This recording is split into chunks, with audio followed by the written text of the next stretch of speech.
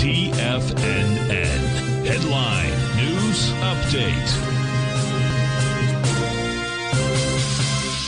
Welcome, folks. We have the Dow Industrials trading up 81, NASDAQ up 201, S&P's up 41. Gold contract up $40, trading $2,095 an ounce. We have silver up 53 cents, $23.42 an ounce. Light sweet crude up $1.65, $79.92 a barrel. Notes and bonds. A 10-year note trading up 18 ticks, 111.01. The 30-year up 25 at 120.04, and the 10-year right now is at 4.3.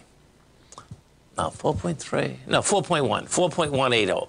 And King Dollar. King Dollar down 289 ticks, trading 103.867. Euro at 108. Yen at 150. British pound 126 to 1 US dollar.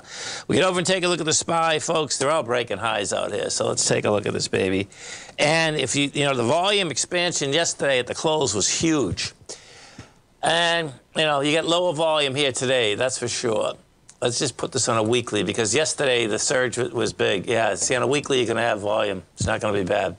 You get the SPYs up 480, 512. We're in window dressing, too. And then we take a look at the Qs. Okay, so the Q, oh, that's a real wide price spread. Okay, the Qs up 7, 446. Yeah, on a weekly they could use a little bit more. But the bottom line is that they wide price spread, accelerated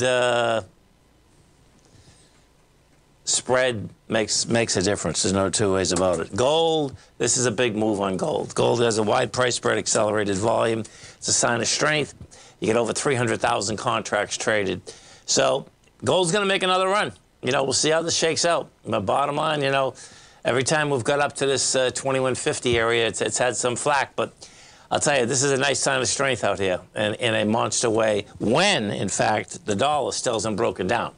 You know, so the dollar is still being mean, not getting inside this lower range.